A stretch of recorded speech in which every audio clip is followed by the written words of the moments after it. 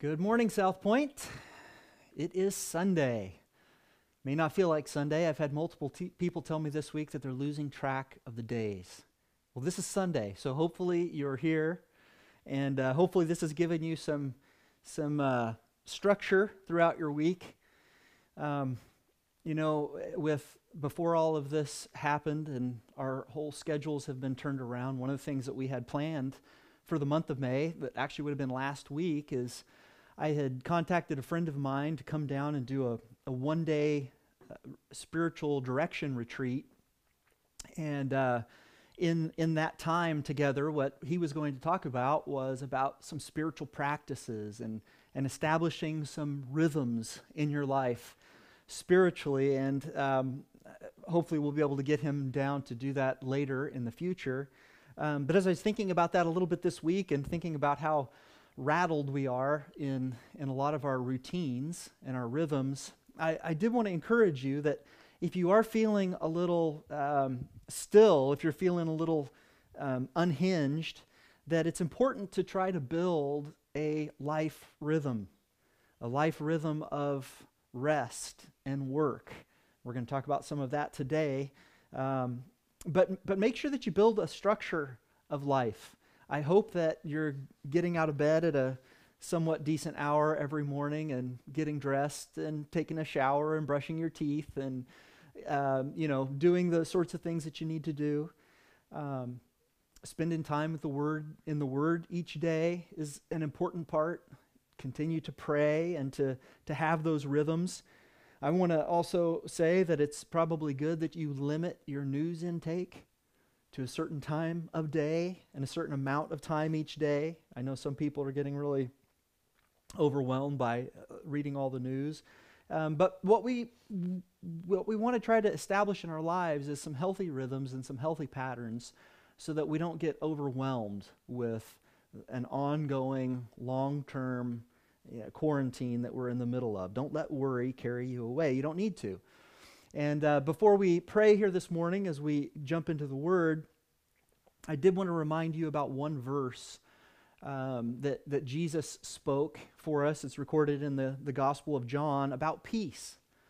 And I think it's important for us in the middle of this time, as we're trying to endure, trying to be patient, trying to wait for things to settle out in our world. I think that this verse in John 14 is important for us to hear and digest. This may be the word you need to write on a little note and stick it on your mirror or something. John 14:27, this is Jesus speaking. Here's what he said.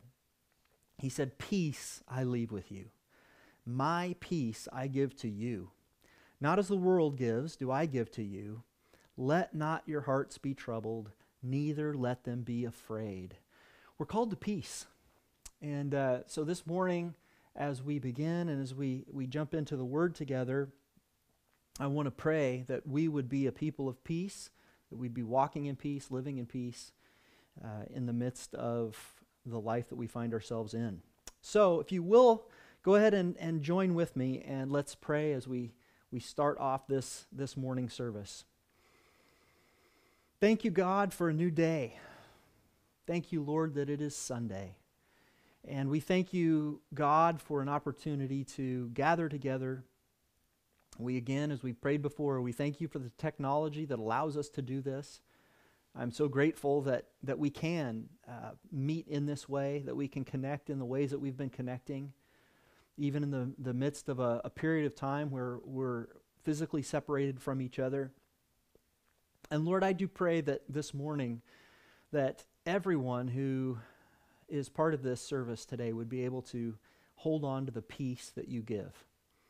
I pray if there are any here that are worried as things begin to slowly reopen, at least in other parts of the world, and for some of us being called back to work and getting more and more freedoms being restored, and with the anxiety and fears that may kick off, Lord, I pray that you would give us peace, that we would lean on you, we would trust in you.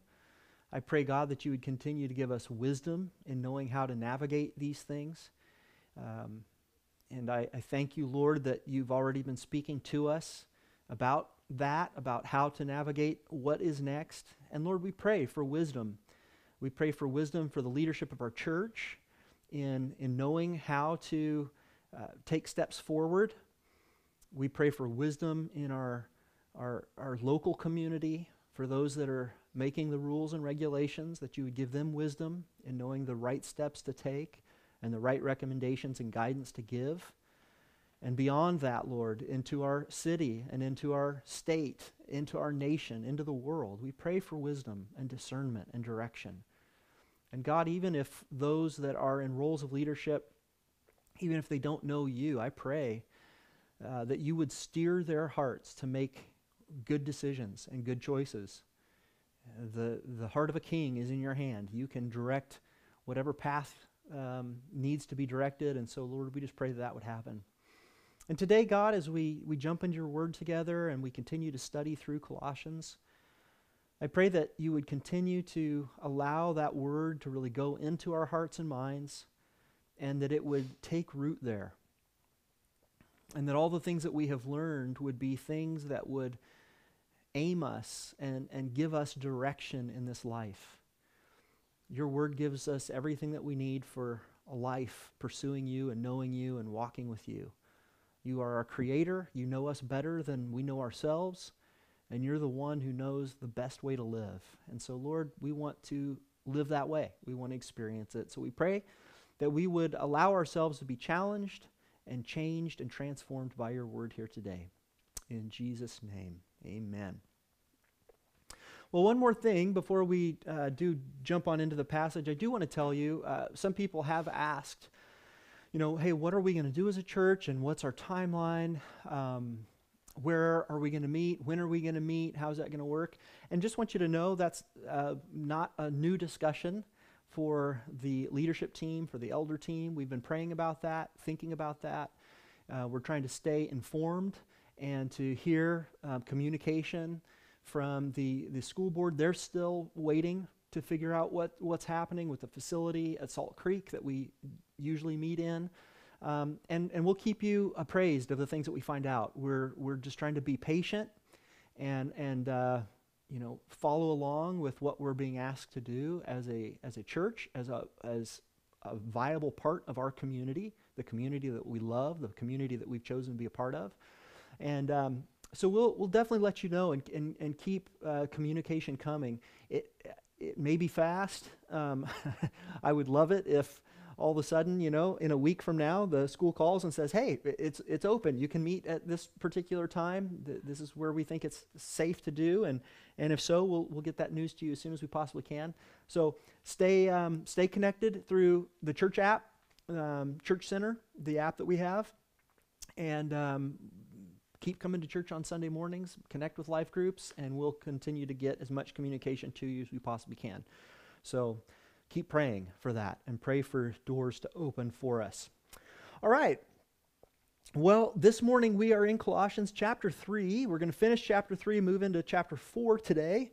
And, excuse me, actually we're coming to the end of Colossians. We've only got a couple weeks left through Colossians.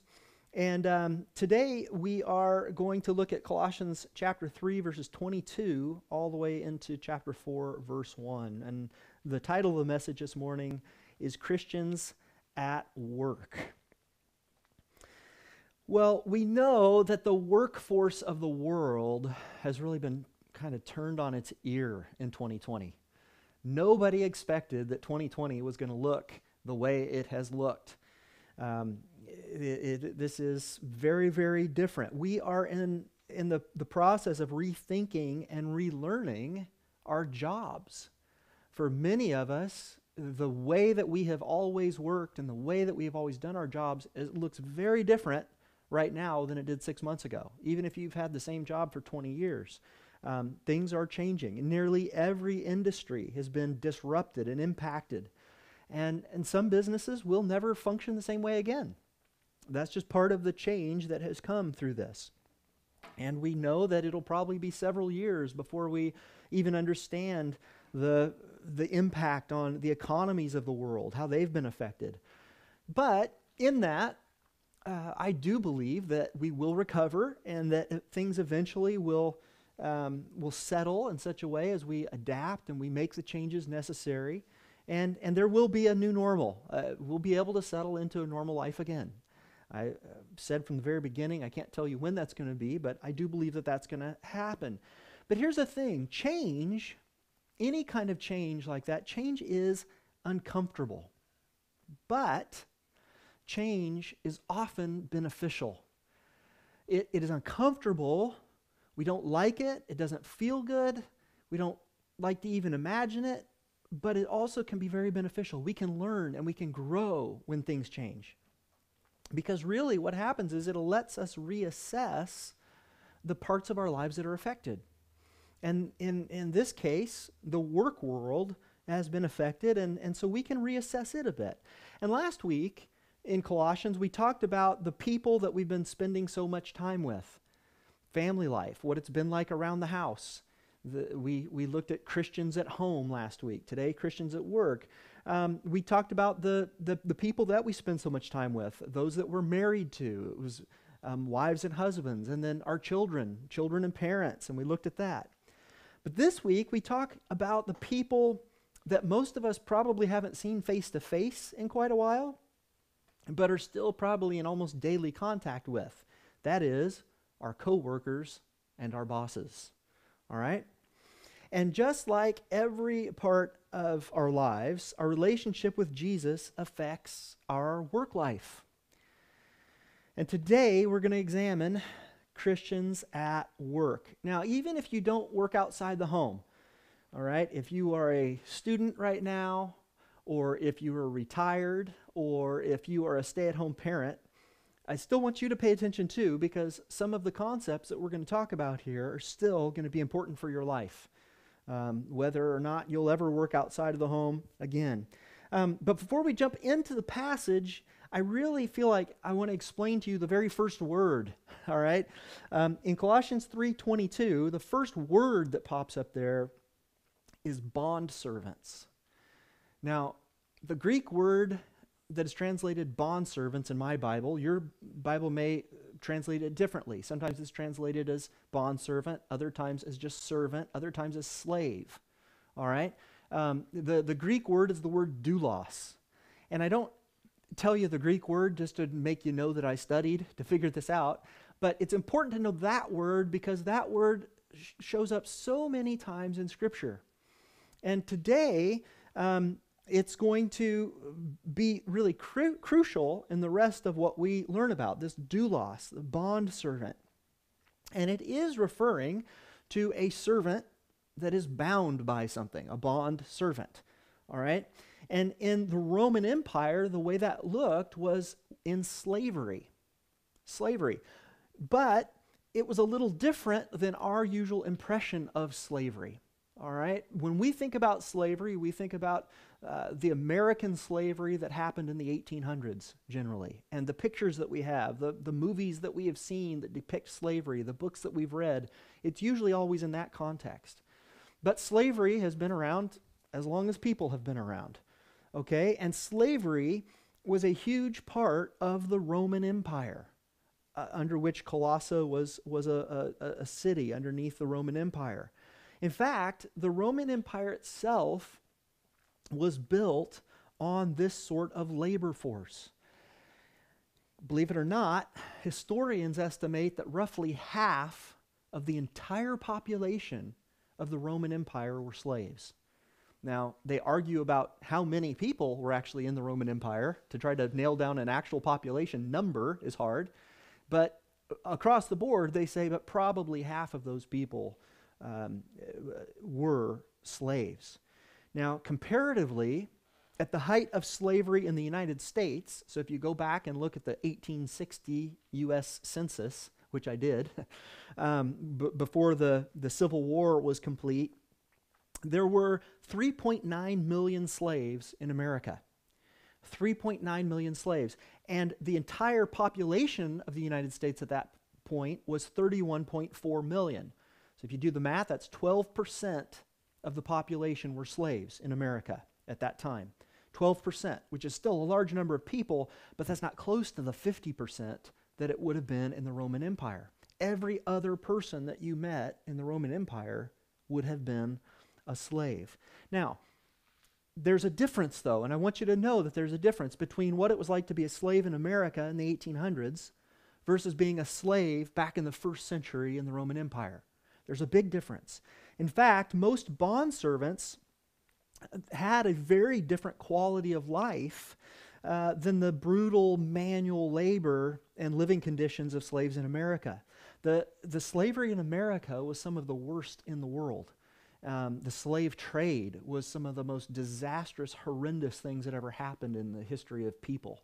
The Middle Passage, taking African slaves on these slave ships across to the New World. Horrible, horrible conditions, awful things. But back in the first century, in the Roman Empire, lots of people that we would not ever imagine to be slaves were slaves.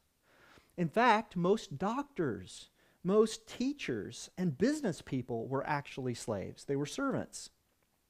They were always attached to households of Roman citizens. So there were two people in the Roman Empire. There were the free Roman citizens and everybody else who were usually servants. Apprentices in the trades. So if you were going to learn a skill to be a blacksmith or learn how to make shoes or tents or build houses, all the apprentices in the trades were usually servants who hoped to one day purchase their freedom. Some bondservants in the first century in Rome could own their own property. They could live independently, but they were still attached to the household of a Roman master. Now, the other thing that I want to point out as we read through these verses is that this passage of Scripture doesn't address whether slavery was right or wrong in the eyes of God. All it's trying to do is give instruction on how to live in a society that is structured this way, which is how Colossae was. In fact, when we finish Colossians, the next book that we're going to jump into as a church is a tiny little letter that we're going to spend 1 week on called Philemon. And Philemon was a slave owner, a master of a particular slave named Onesimus. And we're going to see this interaction that happens between this slave and his master with Paul as an intermediary trying to heal the relationship there. And that's what we're going to look at when we're done with Colossae. This passage here, as we look through it, even though it's not a kind of one-to-one conversion, it's not apples to apples, the principles that we find in this little passage best apply to our modern society in the employee-employer relationship. Okay? So when we go through here and we look at the words like bondservant and master, I want you to view it more as the way that it works in our culture, which is it's usually bosses and employees, employers and employees. But like I said, just as Jesus is to be the Lord of our homes, he is to be the Lord of our workplaces, which means that a Christian should have a different view of work. A Christian should have a different work ethic. And a Christian should have a different understanding of the work relationship that happens between an employee and an employer than non-believers. You're different. One of the things that we've learned over and over, and you'll continue to learn as you study Scripture, is God changes you. And the way that you view the world is different when you become a Christian.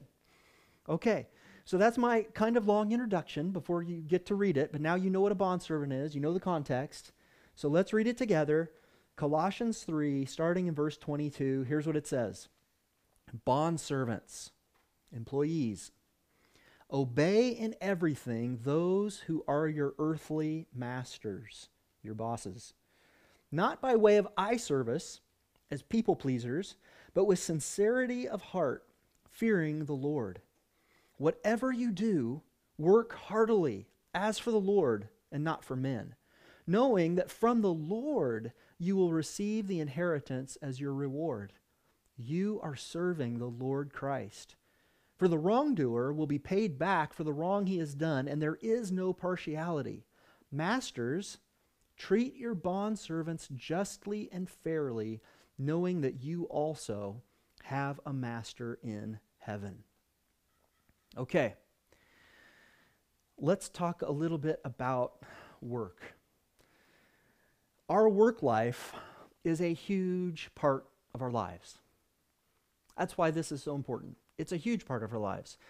In this country, generally, if you had a full-time job, you would expect to work about 40 hours a week. Okay, and if you worked 40 hours a week, and starting out, most places, that job translates into getting a couple weeks off a year. And so if you work 40 hours a week for 50 weeks a year, and let's say you get your first full-time job, if you get it right out of high school, you're between 18, 19, 20 years old, or if you went to college maybe you're in your early 20s, depending on how far school you went. But still, let's say you're right around the age 20. And if most people retire around age 60, 65, you're talking about 45 years of 50 weeks a year and at 40 hours a week. So if you do the math on that, that equals about 90,000 hours of the most productive hours of your lifetime. 90,000 hours. That's a lot of hours. A lot of hours. And most of us will have to have jobs outside the home for the majority of our lives. That's what most people will be doing. So work is a huge part of our lives. According to the U.S. Bureau of Labor Statistics, if you want to have a family, there's even more likely of a chance that you're going to have a job for that long of a time because you're going to be providing for other people.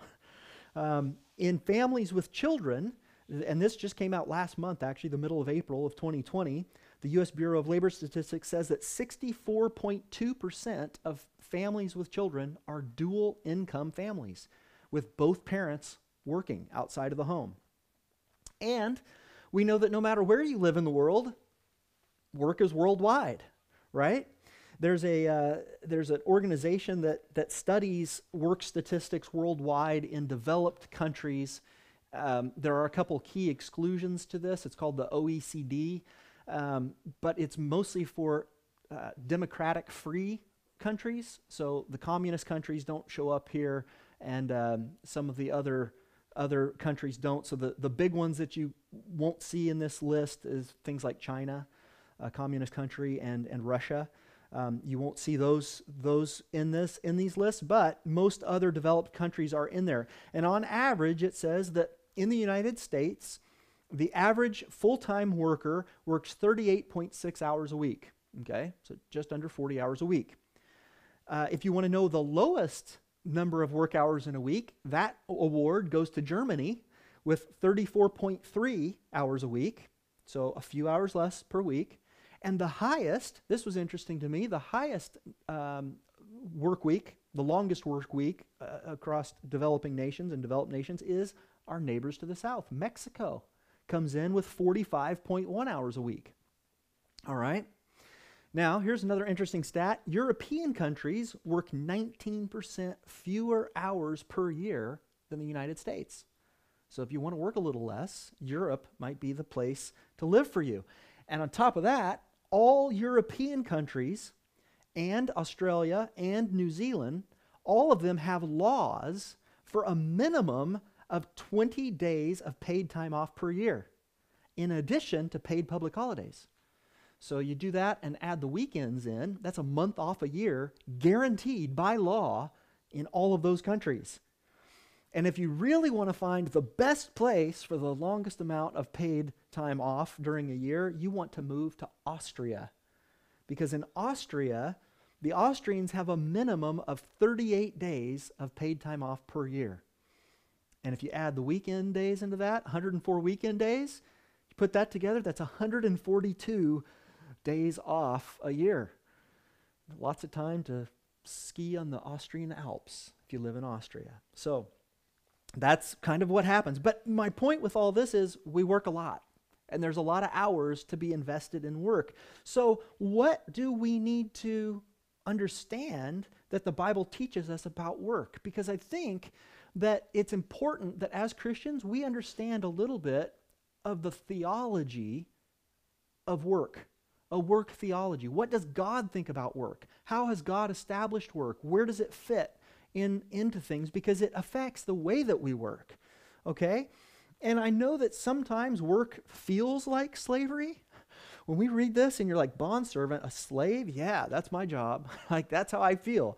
I know it does feel like that, but listen, work itself is not the result of the fall. And that may come as news to people because some of us, I think, view work in this very negative sense and think work is that's the curse. We're cursed because of sin and therefore we have to work. No, that's not true. Actually, we were created to work, okay?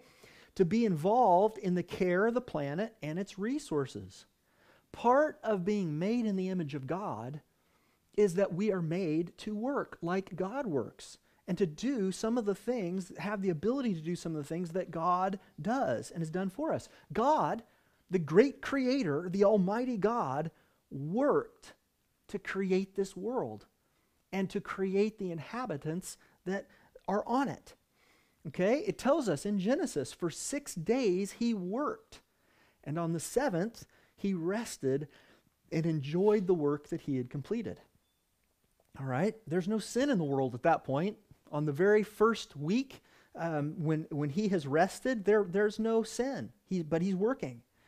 And then he invited his creation to join him in his work by employing Adam to name the creatures of earth, to tend to the garden, and cultivate the earth. It tells us in Genesis 2, and if you're aware, the fall has not taken place yet in Genesis 2, but in Genesis 2, verse 15, it says, the Lord God took the man and put him in the Garden of Eden, listen, to work it and keep it. He was put in the garden to work. And work is part of the blessing of being human. It's not a curse. Now, we do know that our work has been cursed since the fall, but work itself came before the fall. So one of the things that God told Adam after he and Eve sinned is he said, now when you work in the garden, now when you're trying to plant things, you're going to also have to deal with weeds. You're going to have to deal with toil to make these plants grow and to flourish and to thrive. That is part of the curse. But as God's people, we are called to work. And we need to have that in our theology to understand that work is part of who we're created to be. In 2 Thessalonians 3:10, Paul writes this. He says, if anyone, specifically speaking to the Christian family there, he says, if anyone is not willing to work, let him not eat. For we hear that some among you walk in idleness, not busy at work, but busy bodies. Now, such persons we command and encourage in the Lord Jesus Christ to do their work quietly and to earn their own living. Why? Because work is part of what we are created to do. And that is how it's supposed to be. Now, you might say, well, I don't get that. I don't understand that because in my mind, it seems like it would be so much better. If I could picture the perfect life, then I would think that it would be best to be able to sit around all day and watch TV and never do any work at all, or sit around and just play video games for hours and hours and hours, forever, or just consume and lounge. If I could just sit by the pool and have somebody bring me food and drinks, and I could just hang out forever and just eat and lay around, I would be so fulfilled and so happy and so full. But it's not true. You might really enjoy that for a little while. And some of you who have been quarantined too long now have got to the end of the binging of Netflix or Disney Plus or video games or whatever you're doing, and you're finally like, ugh, this is gross. Some of you are like, oh no, I still need another couple months to do that. But either way, it will not bring you fulfillment in your soul. It might distract you for a while. It might be fun for a while. It might feel good for a while, but it will not bring fulfillment to you as a person. Why? Because you are not created to do that. When we participate in the good work that God provides for us to do, we find ourselves honoring God. Because in the same way, God gave us this planet to enjoy and to explore and to develop, to work. Work allows us to produce and create and invent and generate things, which gives us joy and satisfaction and brings the potential of the earth to its fullness. It's part of how God set things up for us to discover the resources of earth and to bring those things together, to be able to understand how cobalt works, this mineral that we can dig out of the earth, and then turn this into chips and things that will work and build electronics. That happened through work and the cultivation of the earth's resources. Now, I will say this about work. Even though I tell you you're made to work and you should work, not all jobs provide this. Okay, so you might say, well, okay, yeah, if we've got this real high and lofty work, this job that allows me to do great things for earth and for humanity, I can see that being as God-honoring work, but hey, my job isn't that way. That's not the type of job I have. Well, and I understand, not all jobs provide that sort of satisfaction, and your current work role may not line up with the work God has given you and called you to. That's when your job kind of just becomes a grind. But work itself, and this is important that we know, work itself is a gift given by God. For those of you who were with us back when we went through the Gospel of Matthew, we did a 3-part mini-series in Matthew on heaven. And some of you were surprised to hear my opinion, and it's just an opinion, but I believe that we're going to work when we're in heaven. Now, it's going to be very different work. It's going to be fulfilling work. It's going to be work that you want to do, and you're not going to have to work to survive any longer. Our needs will be taken care of, but it will be the sort of work that is so fulfilling. It'll be the work that we're designed to do. And it's fun to think about what that might actually be. And that's one of the questions that I provided for your life groups this week, is to have that conversation, to think about, hey, if you could do work and not have to get paid for it, but work that you think would enjoy and bring, that you would enjoy, that would bring life to you, what would that job be? So you can be thinking about that this week as you go through your week. But no matter if you love it or if you hate it, we all have work to do. And how we are to work in relationship to others is what Paul's going to address as we've read here in Colossians. So let's start walking through it verse by verse here. And we start with the whole employees and employers thing. What's the first thing that he says in verse 22? Bondservants, employees, obey. The first thing that we recognize here is obedience. And here's the thing. Christian employees are called to cooperate with the people we work with and work for. We're called to cooperate. Some people resent the fact that they have to work to survive in life, and so they push against everything that they're asked to do.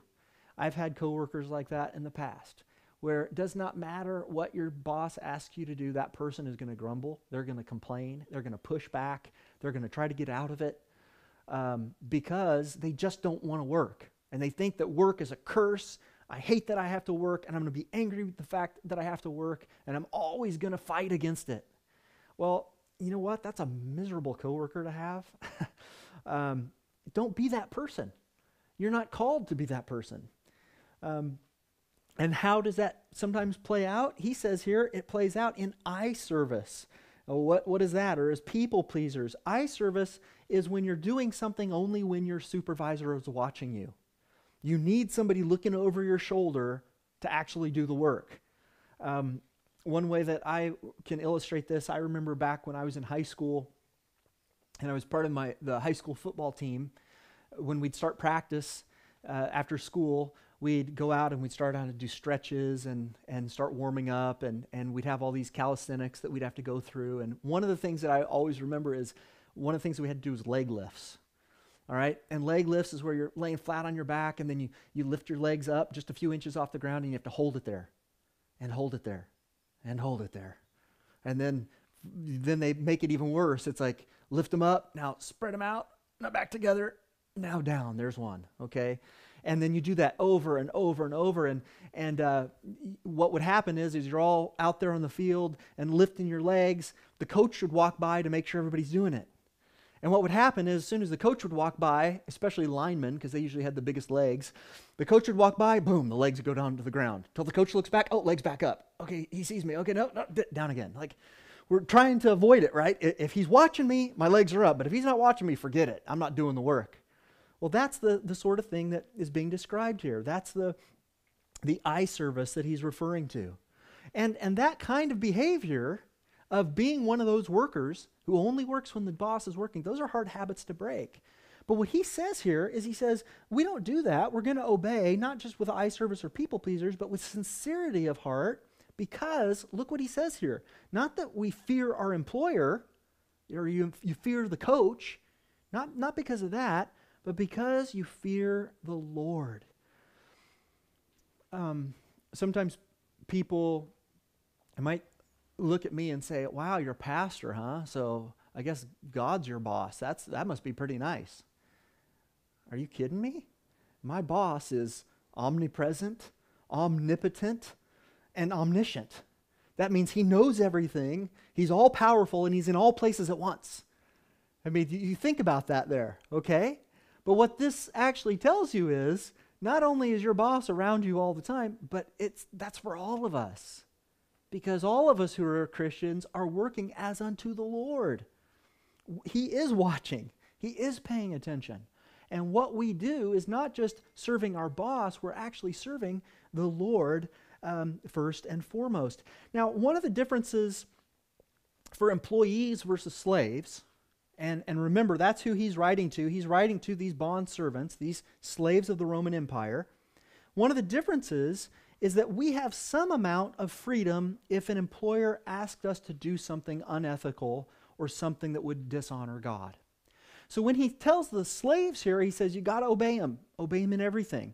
There is a slight difference for us because we're not slaves. And the servants that Paul's writing to, they didn't have the option to quit and find a new job. But you do. All right? Our loyalty should be first and foremost to God. We obey our bosses as we obey the Lord. And if those things conflict, we always go with God. If your boss says one thing that conflicts with something that God would say, that's a good reason to leave that job and to move on from that place. And that's where we always have to do it. But beyond that, if there's a spot where the Lord has provided this work for you to do, and this is what your boss is asking you to do, even if you don't like it, as long as it's not conflicting with God, you should go the route that your boss is asking you to do. That's what we're called to do, to cooperate with the people we work for. All right, and then he goes on in verse 23 and 24. He says, whatever you do, work heartily, as for the Lord and not for men, knowing that from the Lord you will receive the inheritance as your reward. You are serving the Lord Christ. The second thing that we see here today is that we are working truly for the Lord. That word heartily, whatever you do, work heartily, means with your, it's suke, it's soul, with your soul. Put yourself into it. Do it and do it well. Remember that, yes, the greatest boss on earth is an imperfect human. And we've got to lift our eyes higher and find a greater purpose for our work on earth, no matter what the work is. So whether or not you get paid for it, whether or not it's classified as essential or not, every Christian has work to do that God is calling them to do. Every one of us. Every Christian is on mission in sharing the good news of the gospel, right? In whatever sphere of influence they have. So if you have a job, you might say, well, my work isn't like directly honoring God necessarily. I'm an electrician and I work pulling wire and building circuits. Well, part of your job and part of your work is not just for the company and for the boss, but it is ultimately for the God who you serve. So how do you take your job as an electrician and share the good news of the gospel? Does that mean witnessing to the people that the residential homes you go to? Possibly. Does it mean to witnessing to your coworkers? Possibly. But it certainly means working in a way that reflects your Christian principles, that reflects who you are in Christ, and shares the love and the goodness and the light of Jesus everywhere you go. Because that's who we are. Christians are scattered throughout the world, in every sphere, in every industry, in every corner of the world, sharing the gospel, that the world would know the truth of the gospel. And learning to work well is one of the ways that we develop into the people God has created us to be. We learn to create with the Creator and to produce with the producer. He is the one we are ultimately working for and looking towards. He will be the one who rewards us. We are His servants. Okay? And now he goes on a little bit and he says, and I understand, even though I'm telling you to obey, there's going to be some of these bosses that are just bad bosses. There's going to be some of these masters of the slaves that are doing wrong. And that's what he says in verse 25. He says, for the wrongdoer will be paid back for the wrong he's done, and there is no partiality. Okay? If you've had a job, and it doesn't take very long, you've had a job or two, it doesn't take a long time to find bad bosses. That's part of working in the world. There are a lot of bad bosses. Why? Because power over other people is a seductive sin. That's something that a lot of people fall to. If they get an opportunity to oppress others, they do. They step into a role of authority and they abuse it. Abuse of power has always been a problem in the world, and it always will. But as Christians, we reject that type of leadership. Okay? Jesus explained to us the way a Christian is to serve and a Christian is to live. Matthew 20, verse 25 to 28.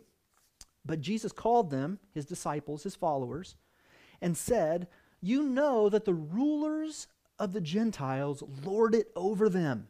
That's a bad boss. And their great ones exercise authority over them. It shall not be so among you, among Christians. But whoever would be great among you must be your servant. And whoever would be first among you must be your slave. Even as the Son of Man, Jesus Christ himself, even as he came not to be served, but to serve, and to give his life as a ransom for many.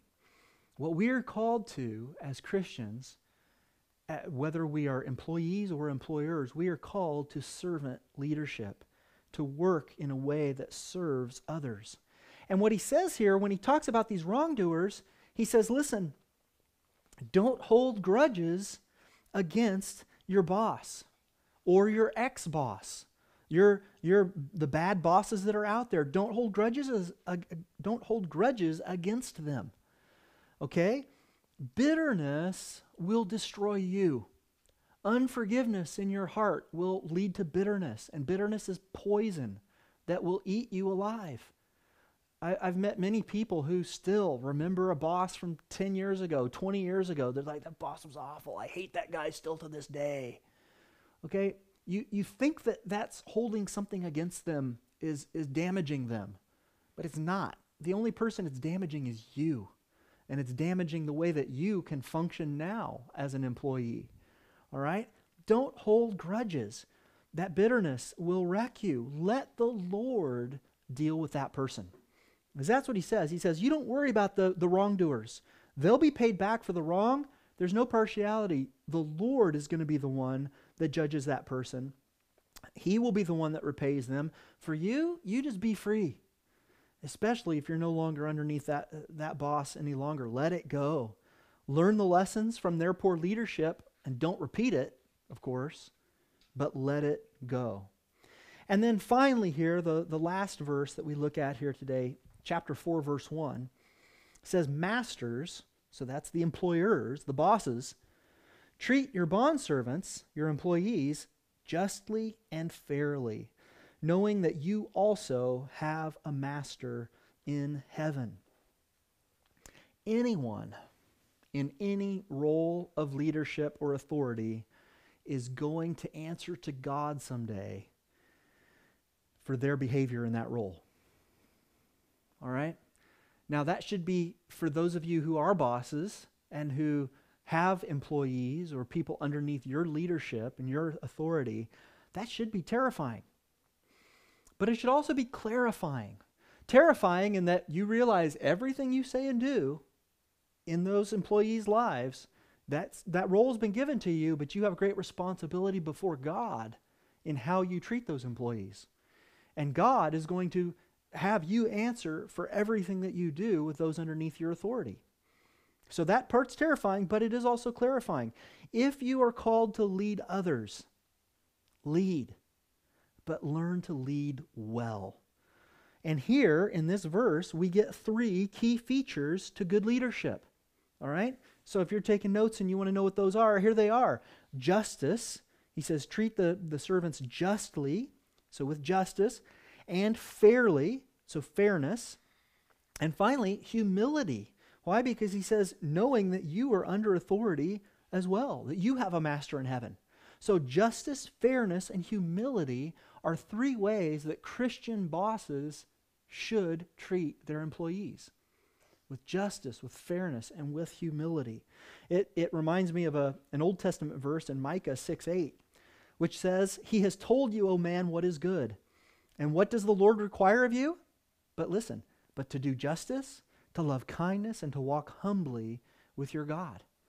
Those are ingredients of servant leadership that reflect well to our Savior. Now, many people, I think that if you told them, at church today we talked about work and how that's supposed to look and what our relationships as employees and employers should be, I think that many people wouldn't think that our faith in Jesus would have much impact on our lives at work. For a lot of people, they think, well, that's just your faith, your relationship with God, that's just like a Sunday morning thing. That doesn't affect the work week. That's just for something that you do on the weekend and your side part, But no, when we say that Jesus is our Lord, what we're really saying is He's our master. He's our boss. He is the one above everything else. And we really mean that He, being our Lord, becomes the center of everything in our lives. He is the master. We are the servant. Paul himself describes himself multiple times throughout Scripture with that word doulos, the bondservant. He says, I am a slave to Christ, that He is my Lord, I am His servant. That's who we are. That's who we're called to be. The world without God would reject that. They'd say, well, you're a slave to God? That sounds terrible. Because they believe that the best life that we could possibly live would be one that is absolutely free from everyone and everything, to be ultimately independent. That's what we think. We think if we had perfect freedom, meaning money can't hold us down, politics can't hold us back, our physical bodies are healthy and strong, there's nothing in our way, we're totally free, we're totally independent, that's where I would find the greatest amount of freedom and life and peace and joy and fulfillment. But that belief is untrue. And it's unattainable. It never ends. It's, to quote Bob Dylan, you got to serve somebody. That was one of his songs from way back when. We are made to be intertwined and permanently connected to our Creator. That we are in Him and He is in us. And this relationship also defines Christians at work. So with that, I'm going to pray for us as we finish here today. Lord, we thank You for Your word. And I know this is a different kind of message today. But I pray, Lord, that the bits and pieces of information that we gathered here today would help shape our understanding of work. I pray, God, that You would give us work to do that is meaningful in this life, and that we would experience some of the satisfaction and fulfillment that comes from working as we're called to work. But even more than that, Lord, I pray that no matter what work we have and what work we do, that in the middle of it, Lord, we'd be able to set our hearts and minds on You and see You in it. That our work would not only positively impact the earth and the people around us, but it would also positively impact our own souls and our own hearts. That we would be able to look to you for our hope. We'd be able to look to you for our reward. We'd be able to look to you for our fulfillment and our joy. And we pray, God, that as we continue to allow you to transform every corner of our lives, that you would transform us as employees, as employers, wherever we find ourselves in the work world, and that even our work and even our jobs would be an area that we would bring glory and honor and praise to Jesus Christ. Thank you for your word, and I pray, Lord, that we'd be able to hear the things that you're speaking to us, and that you would use it to impact us and change us and build us up as your people. In Jesus' name, amen. Well, hey, usually at the end of a service, when we're meeting together, we have a time of responsive worship, and today we've got a worship video for you to be able to link to. But a couple things that I want you to think about in response, and maybe that's now as you're watching the worship video, or maybe it's just throughout your week. I want to encourage you to take a personal inventory and to ask yourself, hey, what is my work life actually like?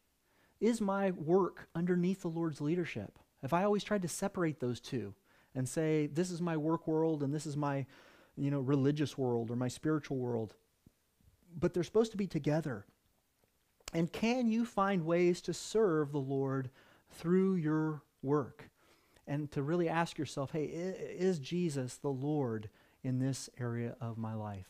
And hopefully we'll be able to hear some great things that God has spoken to you throughout the week. And we'll be able to catch up again very soon. Hope to see you at Life Group if you can make it to one of those, or on the Kids Zoom meeting, or the Ignite meeting that's happening on Zoom. And I pray that you have a wonderful week ahead. God bless you. Love you. See you soon. Bye.